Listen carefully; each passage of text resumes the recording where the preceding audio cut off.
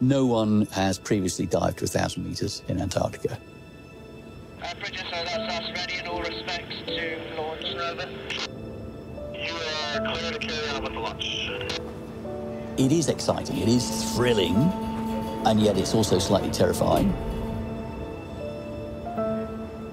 My dad used to get National Geographic magazine, and occasionally they'd publish these amazing maps of the floor of the ocean. And I always imagined, what would it be like to visit these places and see what lives there?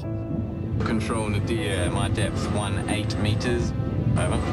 Roger, have a good day.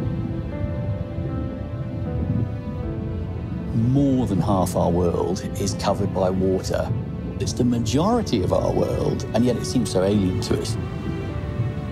The deep ocean around Antarctica is just as blank to us now as it was 100 years ago. Are you live then, Rover? So on this expedition, we're heading into the unknown with the goal of understanding more about our world, because we don't yet know what we don't yet know. Oh, we're really seeing some krill now. Yeah, they're starting to come in. Science is the adventure of exploring the astonishing world around us. So I think that I was born a scientist, because I think we all are. Control, deep rover. My depth is 1,000 meters on bottom. Over.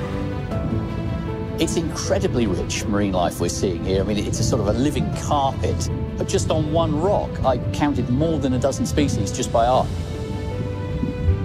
We can't explore the deep ocean remotely, or we certainly can't find out what lives there without actually going there ourselves. And we're the first to do that here.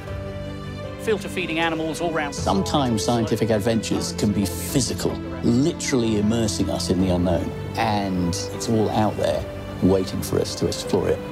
Every expedition is almost another pinprick on that blank map. And every point we add to it is taking us towards learning more about our world. You kind of get a sense that you're glimpsing something that we're a part of, but is far bigger than us. And that's quite a moment when that happens. If you reach into the unknown, you are going to come back with something that you didn't have before.